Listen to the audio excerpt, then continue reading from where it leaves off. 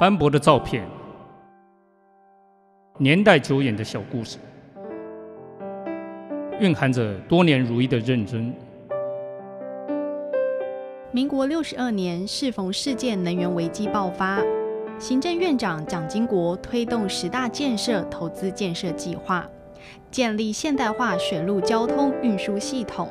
开辟新能源。而台电公司则面临解决日益剧增的尖峰电力负载与离峰剩余电力的处理。民国70年于大关厂旁新建明湖抽蓄发电厂，位于日月潭的西南侧，水里乡明潭村境内，是台湾第一座抽蓄发电厂。抽蓄发电是利用上下2座储水池，深夜时间将下池的存水抽储入上池，在中午或傍晚再由上池放水发电，储存于下池。如此循环利用，低价值电可转变为高价值电，是非常有环保概念。与其他尖峰电厂发电的方式不同，提高大容量火力及核能电厂的效率与经济利益外，对于电力系统功率改善及运用弹性的注意也是很大的。明湖抽蓄发电厂于民国74年8月完工，是现在的大关2厂。当时是远东地区最大的地下发电厂。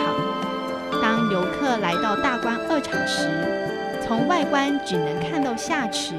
大坝及坝底的电厂控制大楼，还有开辟厂等设施，却看不到发电厂的厂房。它是整个抽蓄水力发电计划的心脏，设置在深邃的地底下，所以想一睹电厂工程的浩大，您非得深入隧道一探究竟不可。明湖抽蓄工程以优越的品质达成任务后，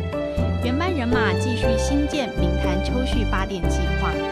位于明湖抽蓄工程的水里溪下游5公里处的车城村，仍然以日月潭水库为上池，在水里溪车城村的上方建筑下池坝，储存发电后的净水，利用上下池高差抽蓄发电。工程自民国76年起到民国82年止，共7年多，耗资400亿元，近3000工作人员。完工后定名为明潭发电厂，于民国84年6月运转，是地下室最大的水力发电厂。明潭电厂利用日月潭水库之间高低位能差达380公尺，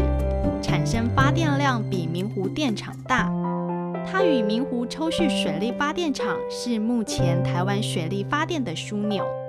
总发电量比核能1厂还多出1倍有余。明潭电厂也是台湾最大的水力发电厂，抽蓄发电机组装置容量不仅在亚洲排名第1，在全世界也高居第4位。明潭及明湖2大水库距离约4公里，各有景观台可供观湖、观山景。2座湖岸广植花木，群山围绕，湖水碧绿，山明水秀的美景让人心旷神怡。有趣的是，明湖与明潭抽蓄日月潭水库的水发电，使得日月潭成为一个有潮汐的内陆湖泊。头131线通往鱼池的公路上，如遇水位下降时被淹没的3座桥便会浮上来，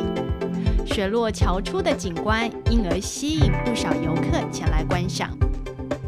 还有3潭映月，指的是明潭、明湖水库所形成的湖泊和日月潭相互辉映，形成别致的奇趣景观。近年来，台电公司积极回馈地方并对外开放，已成为当地热门的观光景点。下次您来日月潭时，别忘了浊水溪发电厂的历史巡游之旅。台电用真诚写历史，让台湾亮起来。